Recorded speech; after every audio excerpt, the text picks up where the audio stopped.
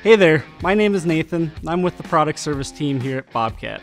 This video is to address a concern some of you may have with your Bobcat CT1000 or CT2000 series smoking on the first start of the day.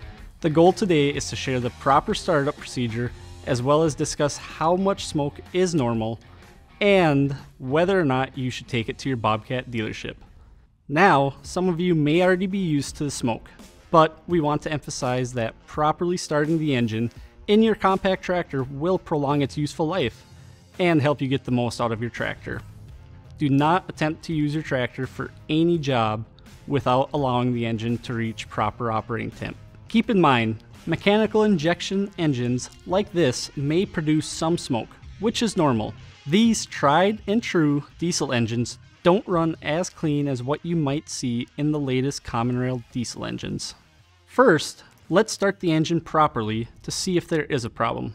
Behind me is a CT2025, and this is the model we will be using for demonstration today. Step 1. Make sure the throttle is at the lowest setting. Then turn the key forward 2 clicks. This takes you past accessory to the on position. This will cycle the fuel pump and initiate other electrical components. Step 2. The glow plug icon should be on at this point, and we're going to wait for it to go off. This icon indicates that the glow plugs are heating up the combustion chamber before receiving diesel fuel in each cylinder. Step 3. After the glow plug icon is off, turn the key to the start position and release when the engine starts. At this initial startup, you can expect to see some white smoke being emitted from the exhaust near the left front tire.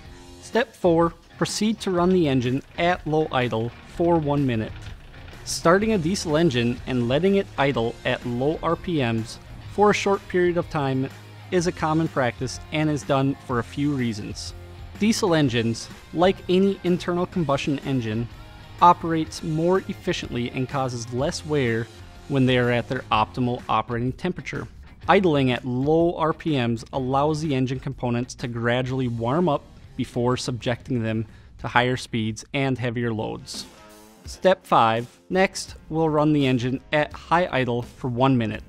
Now, the engine is warming up, but it will still require this period at high idle to reach proper operating temp.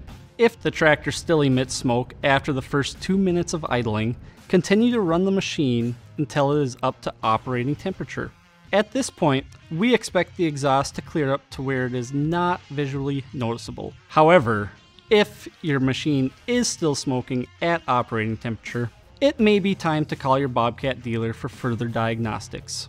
If temperatures are below 20 degrees Fahrenheit, it's best to have a block heater installed and plugged in for up to 3 to 4 hours prior to initial start. If you're having trouble starting your machine in the extreme cold, you have the option to manually cycle the glow plugs for a maximum of 60 seconds. Do this by turning and holding the key counterclockwise. The amount of smoke produced depends on various factors. One of the more important factors is fuel type. Number 2 diesel fuel will have a higher cetane value, resulting in less smoke than number 1 fuel, which has a lower cetane value. Because of this, you can expect to see a tractor smoke more in regions where number 1 fuel is used compared to where number 2 fuel is used. We would like to stress that if you do notice white smoke coming from your exhaust during the startup procedure, do not be alarmed. EPA regulations around emissions allow for off-road vehicles to produce the type of smoke discussed today. For more information, refer to your operation and maintenance manual or contact your local Bobcat dealer. I'm Nathan with Bobcat, and thanks for watching.